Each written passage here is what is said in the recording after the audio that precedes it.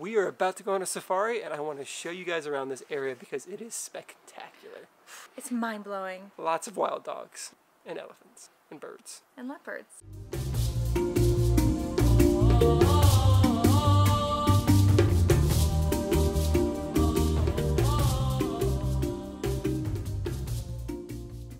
Hi guys, greetings from another wintry day here in Alberta, Canada. A few days ago I released a video about my top animals that you should watch out for on an African safari, and it's still pretty wintry here in Alberta and I'm still thinking about traveling down somewhere in Africa, whether that's east or southern or west, somewhere warmer than here, and I decided it was a good day to go over some of my top African safari travel tips. So let's get to it. Okay, so safari tip number 1. Shh, no yelling. You aren't in a zoo and the animals are not domesticated here. When safari goers are visiting animals in their natural habitat, the excitement can be overwhelming. It's a very exciting experience, especially the first time you see a big male lion. The urge to get up, wave your arms and yell is not how to act on safari though. Humans are guests in the animal's home and should act accordingly.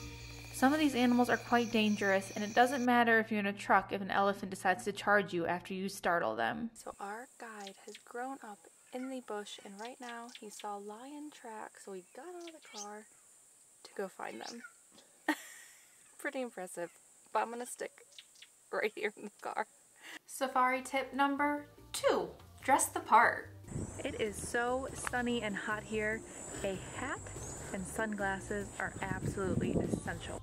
Not only is it fun to dress up in safari gear, but those green and khaki clothes actually do serve a practical purpose. Safari clothes are purpose-built and made to be comfortable, blend in with the environment, and hold up to the elements of the African bush. This doesn't mean that you need to go full-blown leopard print or get a monocle, but it does mean wearing clothes that are appropriate to the safari environment. If you don't want to get new clothes though, don't stress, you can honestly wear whatever you want since you'll be in a car most of the time. Sometimes I even just wear flip-flops. That is, unless you're going out on a bushwalk when you don't want the animals spotting any odd colors. If you're doing some bushwalks, we recommend packing a good pair of safari boots to wear and avoiding big loud colors like red, neon pink, or bright blue. Safari tip number 3. Get some good camera gear if you care about your photos. The phone is not going to do a lot for you. If you care about getting great wildlife photos, you're going to need more than a phone. Although you're going to get closer to the African animals than ever before, to really capture them on camera requires some good lenses. We recommend a telephoto lens. Something around 200mm plus should do the job. That doesn't mean you're going to need an 800mm lens that costs as much as a car. However, get ready for lens envy while on safari because some photographers take it very seriously. We'll provide a link in the bottom showing exactly what we have, but keep in mind, if you're okay with iPhone photos, then just stick with that. Safari tip number 4. Wake up early. So it is 5:20 a.m. and we are walking to the main lodge to hop in our game viewer. Right now the sun is not up, but this is about the typical time you start a day on safari. Coffee? Thank you. Sleeping in is not for safari, it's for the beach afterwards. You're going to have to be an early riser while on safari. Animals are the most active in the morning and evening, as the midday sun is just too hot for them to be moving around. This is why most safari days consist of 2 game drives, a morning one and an evening safari. The morning typically involves waking up at the crack of dawn and having coffee on the go. Evening game drives are our absolute favorite since they leave in the afternoon and end with a cold gin and tonic. Number 5. Enjoy a sundowner, always. Speaking of gin and tonic, the best way to end a safari day is without a doubt a beautiful sunset and a drink, or in other words, a sundowner. What's a sundowner? Well, it's pretty much ritual when on African safari. It's where you're going to have a drink while the sun is setting, celebrating a long African day's end. Thank you. Sit it that way.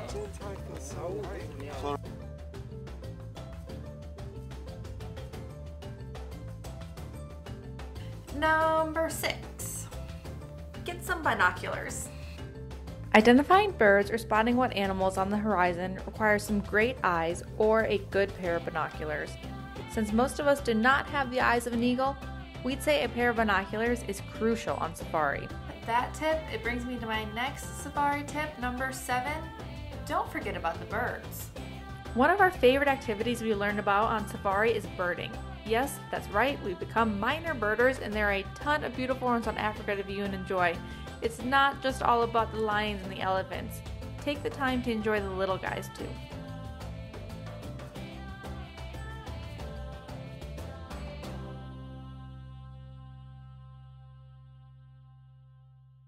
Safari tip number 8. Don't be afraid to ask questions. There are no stupid questions. Actually, there are stupid questions. One time my safari guide told me someone asked him, when does a chimpanzee turn into a gorilla?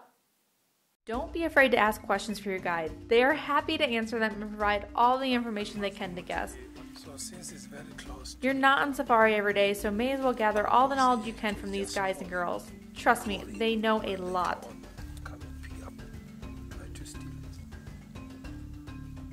it. Safari tip number 9. Stay healthy. You'll be spending a lot of time in the bush and a lot of time sitting. There are a few ways we suggest mitigating the health risk of both. You gotta stay hydrated when on safari. Drink plenty of water so you don't get dehydrated, and keep yourself covered from the sun. So it is late October here, and it is very hot and very dry. I'll never forget the day that Cameron was so burned he had blisters on his face. Make sure to bring sunblock and a hat. Stay limber. In between game drives, it's important to walk around, do some yoga, exercise, and stretch. Make sure to get some shut-eye. Don't underestimate the importance of rest.